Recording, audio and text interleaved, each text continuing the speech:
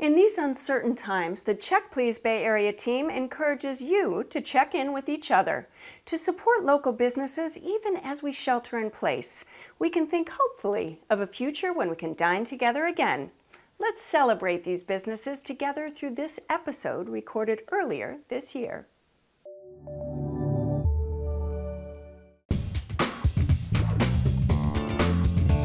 Just moi. My absolute all-time favorite dish, probably ever. It reminded me of this kale that my mom cooks, but better. Sorry, Mom. Sorry, Mom. Check Please Bay Area is made possible by the members of KQED and by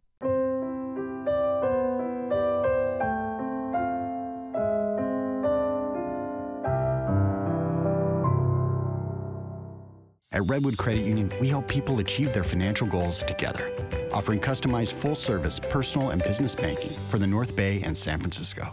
Redwood Credit Union. Total Wine & More, offering more than 8,000 wines, 2,500 beers, and 3,000 spirits. Total Wine & More, now with 9 Bay Area locations. TotalWine.com. The Bay Area airport that's close and reliable. iFlyOAK.com. It's the national recognition for healthcare equality. It's 1,000 things, big and small. Sutter Health. Hi, I'm Leslie Sbrocco. Welcome to Check Please Bay Area, the show where regular Bay Area diners review and talk about their favorite restaurants. Here's how it works. We've invited 3 guests. Each one recommends one of their favorite spots, and the other 2 go check them out to see what they think. This week, a special treat. Some very hungry tweens are here at the Check Please table. Now, Clara is an Irish dancer who carbo loads on pasta at her cozy Berkeley Osteria. And Bella is a basketball champ who thinks the creamy curries at her Corte Madera spot are always a slam dunk. But first, we've got a budding rocker in our midst. Tobey writes music, sings, and plays bass guitar for 2 different bands. His Cupertino restaurant pick is just as creative, featuring a mind-boggling array of Japanese delights served by high-speed conveyor belt. It's Kura Revolving Sushi.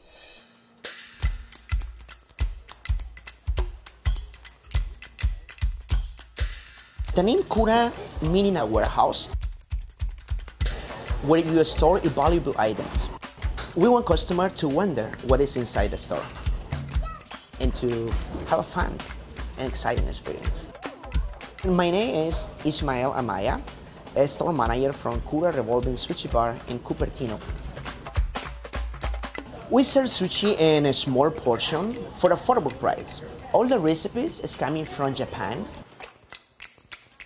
Our system is very fast, so if you don't want to wait, just pick the food from the belt, the food is ready. If you prefer, you can order from the iPad right away. When the food is ready in the kitchen, we send it through to the table. It's always fresh. And nothing is more important to sushi than the rice and the vinegar. We evaluated over 100 varieties of rice before we selected the perfect one to mix with our secret vinegar recipe. All the machine in the kitchen, you just have to press a button and the machine just give you the portion of the rice with the perfect size and beautiful. I think the best customer that we have is the kid. Usually kid is the one order for the parents. When they come in, they just sit and they don't wait like for the server. They try to grab the plate, but they grab the whole Mr. Fresh with them. And sometimes like a little bit mess, but you know, it's part of the fun. All right, Tobey, so is it the conveyor belt that kind of gets you every time you go to Kura? What is your favorite part of going there? Probably my favorite part is just the atmosphere. It's a very kid-friendly environment. So I've been to other sushi boat restaurants, but the thing with those is it's kind of hard and unwieldy to grab the sushi. Right. And also you have to wait for what you want to come around. But at this place, you have a little iPad that you can order directly from, and it comes on a more quickly moving conveyor belt that zips straight to your table. Do you usually wait the long line? I usually put in our reservation through the app, And then we wait at our house and check on it and see how many people are up in front of us. And once it gets down to around 10 people in front of us, we will leave the house and go to the restaurant. It's convenient. Did you have a line when you went? We were very lucky. We actually used the app as well, but when we got there, and the minute we stepped at the door, they said our number, so we were very lucky. That's incredibly lucky, yeah. We had somebody there to take us to our seat and introduce us to the system, which was really helpful because it was new to us, so. Right. I also really love the food that they have there because it's pretty high quality sushi for the price. And you're not really restrained by your parents. You can just get as much as you want. Yeah. What is one of the favorite things that you like to start off with? One of my favorite things is the ikura, which is salmon roe with a seaweed wrapped around it. It also has a little cucumber, but the salmon roe, it kind of bursts in your mouth like bubbles, and it's really nice. And I really like the tonkatsu ramen. The noodles are kind of firm and they're not too soft or too hard. Right. And then the broth is also very hearty and satisfying. And the fat of the pork mixed with the meat, it kind of all melts in your mouth. Oh. I ordered the miso ramen. It was really good. I agree that the noodles are the perfect consistency and texture, and the flavors of the soup were really delicious because it had eggs and pork, and it's all really good. So how many dishes did you order total? Do you remember? Yes, I do. How many? I think maybe 21. 21? Yeah, we just ordered so much sushi. And you were with a group, right? Yes. Okay. One of my favorite rolls that we got there was a Texan roll, which had this crunchy stuff on top, and it had this really sweet sauce. It was just so good, and I just loved the texture, and moi. Yeah, I actually had the Texan roll as well. It was really delicious. Like you said, I really like the balance of the textures with the crunch and this cool kind of spicy sweet sauce. I think that was my favorite sushi actually. And when it came down to the rice, it was really nice and sticky. It was definitely well cooked because I've been to places where the rice is too underdone, and that really gets to me. So the fact that even the rice was just on point. Yeah, well, they like to have fun there, don't they? Before we talk a little bit more about food, talk about the prizes. So you put your own plates into the slot, and every 5 plates that go in, an animation pops up. Yeah, ours was a guy fighting a monster, and I thought it was really cool, and you had to like help him like not get eaten by the monster. But once you reach 15 plates, they give you a little ball, and it has a small toy inside. Oh, that's great. Well, you had 21 plates, so you must have gotten a prize. We only got 1 prize, sadly, and I don't think we had room for 9 more plates. And you had so much food. Is there any other dishes you had before we talk about dessert? I had the scallop carpaccio, which is 4 pieces of scallop, and it's marinated in, I think, some sort of soy sauce. Okay. The jalapeno kind of added a nice kick to it, and it's really nice because I love raw scallops, but it's kind of hard to come by, and then when you do find it, it's pretty pricey. But here it's pretty cheap, and also it was really delicious. Okay. I also tried the shrimp tempura, which was a really nice flaky crust over deep fried shrimp, and we finished it quickly. It was very good. And we ordered the gyoza dumplings, which are pretty much deep fried pot stickers. These were hot and ready, and it was really enjoyable because the conveyor belt will come out really quickly, and it's just a really fun experience. We also got the gyoza, and yeah, it was super cool because we were right next to the kitchen, so it just came straight to us. Okay, desserts. Who wants to start? Please, me, go. Okay, well, this is the best thing I've ever had, I think. It was like this soy donut that has this honey sauce on top, and they were light and they were fluffy and they were airy, and you took a bite of them and you're just like, this is so good. You wanted to take them home. Yes. I just wanted to have like a big pile of them in my room. I should have gotten this, but unfortunately my dessert was not my favorite. I tried the mochi ice cream, but I'm not gonna blame it on the restaurant because I know that's kind of a universal dessert. So you need to go, and you guys need to eat I think her favorite I should dessert. Try the soy donut. They sound great. Do you always get dessert or? Not always, but when I do, I get the taiyaki with ice cream. It's kind of a fried fish pancake that has red bean paste inside of it, and it has a small scoop of vanilla ice cream with it, which is really nice because it's fried and it's very heavy, but the vanilla ice cream kind of cuts through all the oil. All right, Tobey, your spot. Give us a quick summary.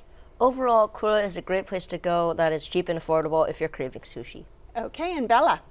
Kura is a nice sushi bar where you can have really good sushi with really good service. Okay, and Clara? The price is right at Kura Sushi Bar, and the sushi is delicious. If you would like to try Kura Revolving Sushi, it's on Valco Parkway in Cupertino. It's open every day for lunch and dinner, and the average tab per person is around $25.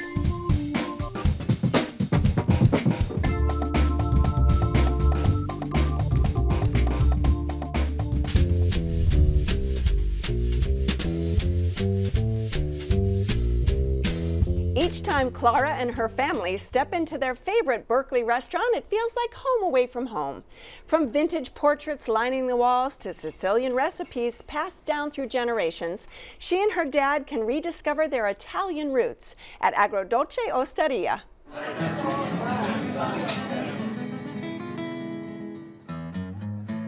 Hey guys, I need you to cook the Giulietta and the ragu at table 27, thanks. Agrodolce Osteria translates literally sweet and sour. It's the type of cooking we do in Sicily.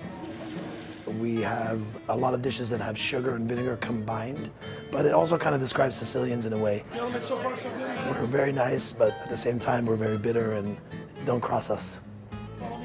So basically the experience I want to replicate is the same one I grew up in. I grew up in Palermo, Sicily, and over there, when you go to eat, you're going to be sitting for 2 or 3 hours. Everybody eating and then taking a break and then eating again and then cooking together and enjoying each other's company. Most of our recipes are from my grandmother's kitchen. She passed away before I was born, but she did teach my mother how to cook very well. And I've never gone to culinary school. My teacher, my master is my mother.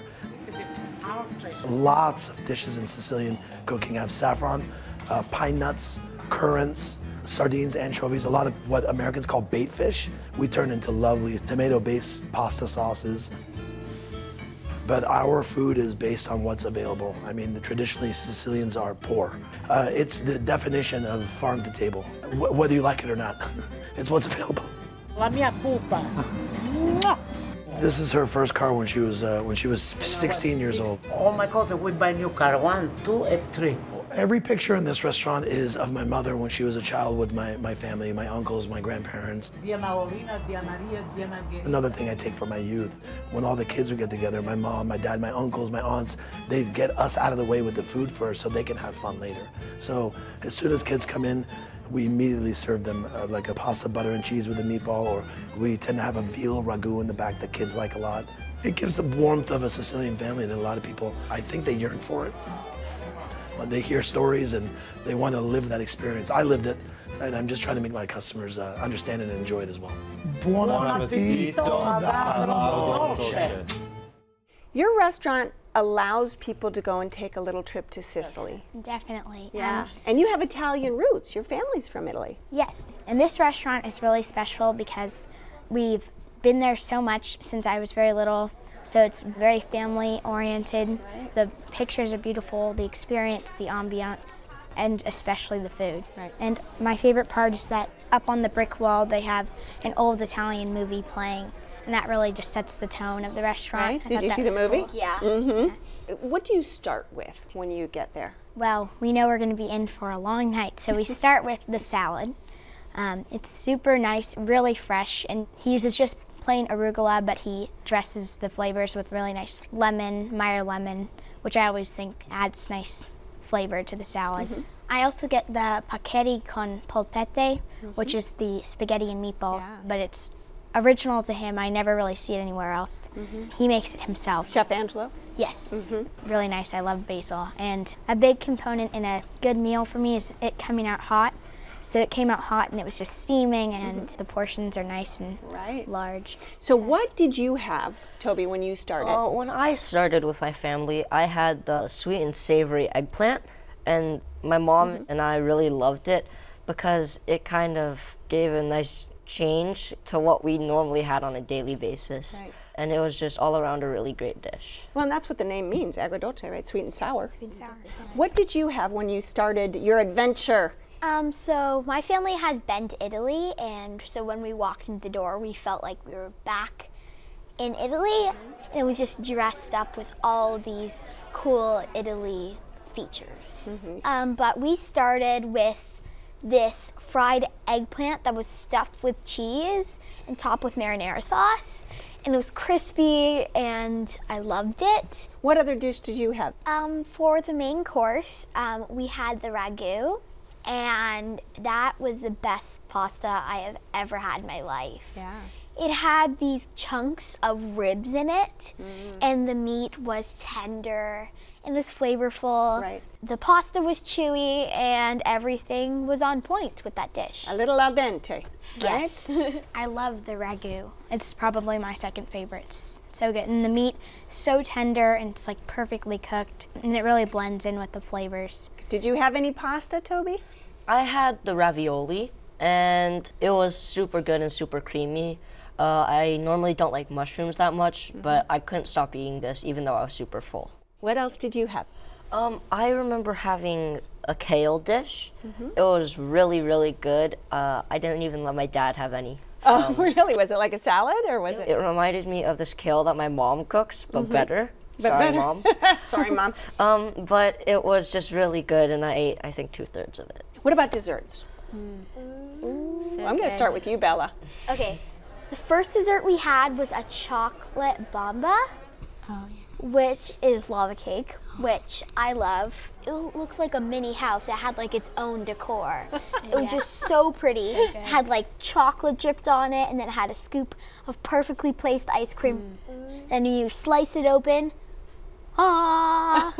It was just like Really so Like it was cool. singing. Yes. So good. I could eat it every day, and it'll just drip out slowly. It's so nice, so rich and creamy. And then my other favorite is definitely the sorbetto di limone. That's a signature, isn't it? A One of their signature. signatures. It's amazing. They have a fresh Meyer lemon that's been carved out, and they scoop the sorbet, and it kind of absorbs the flavor of the Meyer lemon, and it's so fresh, and it's cold, and it's... And it's a wonderful dish in Sicily. You see a lot of that. So, Yeah. I what did also you, had you the had that? sorbet, and it was probably my favorite thing of the entire night, because after I had just had the really creamy ravioli, it kind of added a nice freshness to everything. Right. And it was a really unique way to serve it. All right, Clara, your restaurant, give us a quick summary. If you're craving a bite of delicious ravioli and sorbetto di limone, stop for a reasonable price at Agrodolce.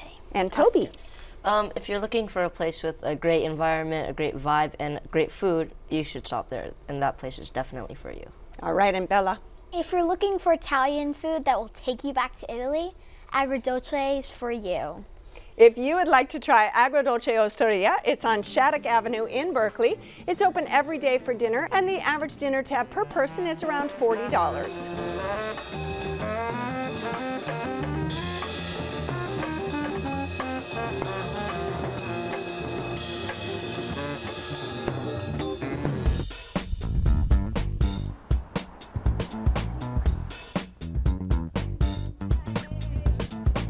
Tucked away in a sleepy Marin neighborhood, Bella's pick is tiny and easy to miss. But as the saying goes, good things come in small packages. With a vibrant Asian fusion menu that pulls no punches when it comes to bold flavor, it's Burmatown in Corte Madera.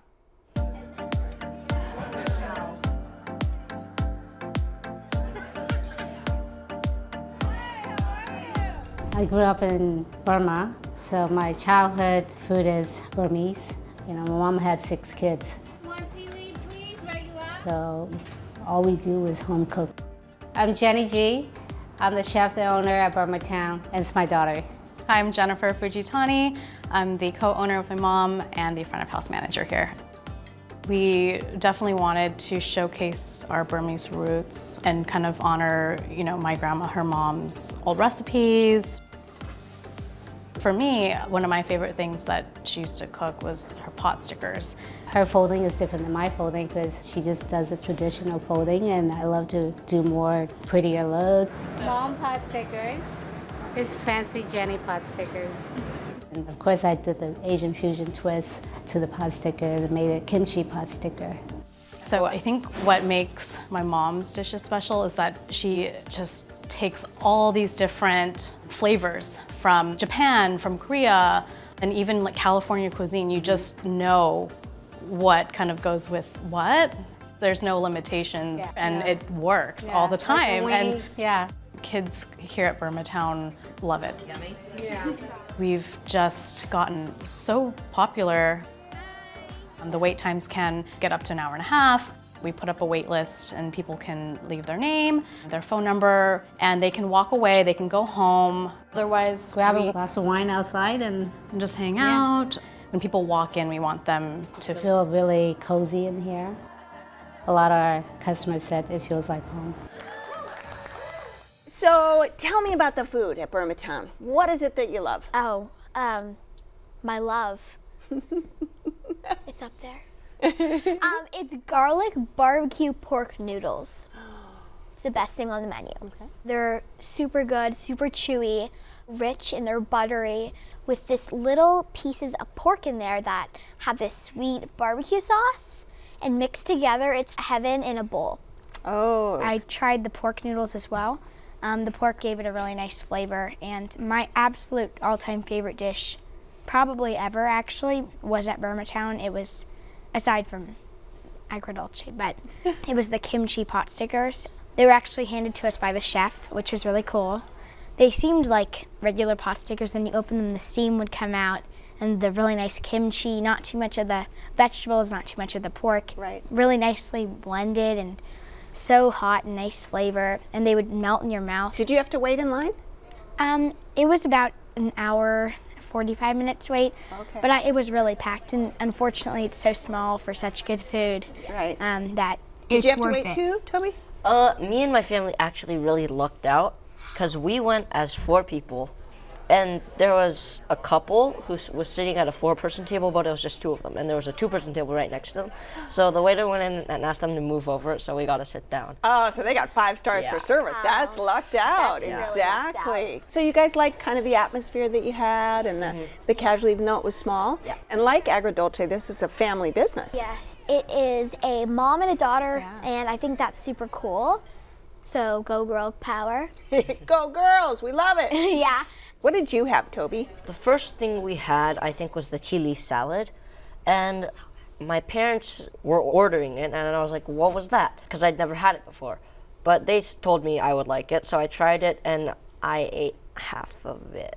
Half of theirs. Well, tea leaf salad is a very famous Burmese cuisine dish, and certainly one of the signature dishes at Burmatown, right? And they make their own fermented tea leaves, which is a rarity. I didn't actually have any of the tea leaf salad, but we started with the garlic green beans, actually. They were so good.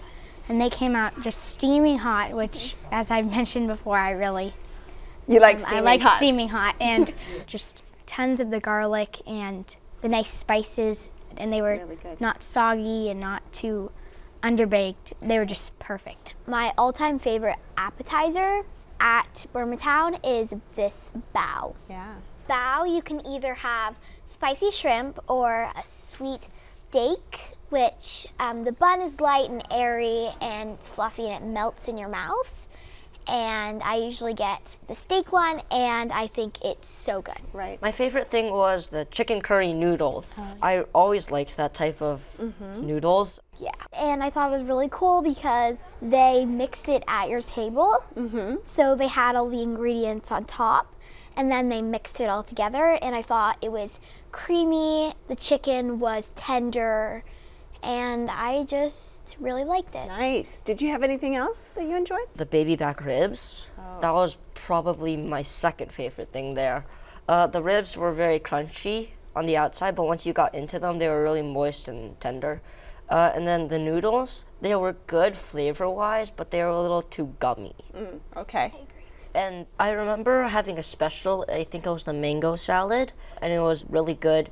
It was kind of a fresh flavor compared to all the different spices that they had in the other dishes, which was a nice diversion. Yeah. Did you end with any dessert? I ended with the panna cotta, and it was really nice because it was very creamy, and I think it was a guava panna cotta, so it had a nice fruity flavor. We had this coconut cake, which was not my favorite texture, because the coconut flakes were just in with the cake. I also had the cake with the cherry ice cream, and I thought it was really good. Normally I don't like coconut that much, but this time it was pretty good. All right, this is your restaurant, Bella. Give us a quick summary. If you want to try something new, Burmatown's for you, and it's worth the wait. All right, and Toby? If you want to go to a cozy restaurant that has great food, definitely try Burmatown. All right, and Clara? For sizzling service and cuisine, stop at Burmatown for a bite of Burmese cuisine. It's really good. If you would like to try Burmatown, it's on Corte Madera Avenue in Corte Madera. It's open for dinner Tuesday through Saturday. It's closed on Sunday and Monday, and the average tab per person is around $30. I have to thank my wonderful guests on this week's show. Tobey, who racks up the prizes with his hearty appetite at Kura Revolving Sushi in Cupertino. Clara, who shared her love of Sicilian specialties at Agrodolce Osteria in Berkeley. And Bella, who always kicks up the heat in her noodles at Burmatown in Corte Madera. So join us next time when 3 more guests will recommend their favorite spots right here on Check Please Bay Area. I'm Leslie Sbrocco, and I'll see you then. Everybody in! Woo! Yay, you guys were great. We really want to hear about your experiences at any of the restaurants we've been talking about. So keep in touch with us on Facebook and follow us on Twitter. And don't forget that you can watch any of the shows on our website at kqed.org/checkplease. It's where you'll find links to the restaurants we visited today. Check Please Bay Area is made possible by the members of KQED and by Cooking is the first kind of love you know. It was starting when I was a child, with my grandmother doing fresh pasta, and now I transmit it to all the guests. It's something made specially for them. Oceana Cruises, proud sponsor of Check Please Bay Area. It's the national recognition for healthcare equality. It's 1,000 things, big and small. Sutter Health. the Bay Area airport that's close and reliable. iFlyOAK.com. Total Wine & More offering more than 8,000 wines, 2,500 beers, and 3,000 spirits. Total Wine & More now with 9 Bay Area locations. TotalWine.com. At Redwood Credit Union, we help people achieve their financial goals together, offering customized full-service personal and business banking for the North Bay and San Francisco. Redwood Credit Union.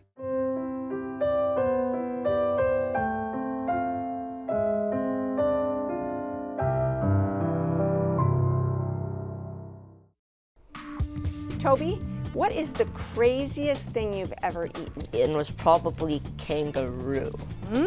I've eaten it too. Yeah, it's like chicken. Yeah, but tougher. Yeah, Right. it's gamey chicken. Alligator. You've eaten alligator? Yeah, it's not as much the taste as more of what am I eating? Right. It was very thrilling. Or kind of creepy, one or the other, right? Yeah.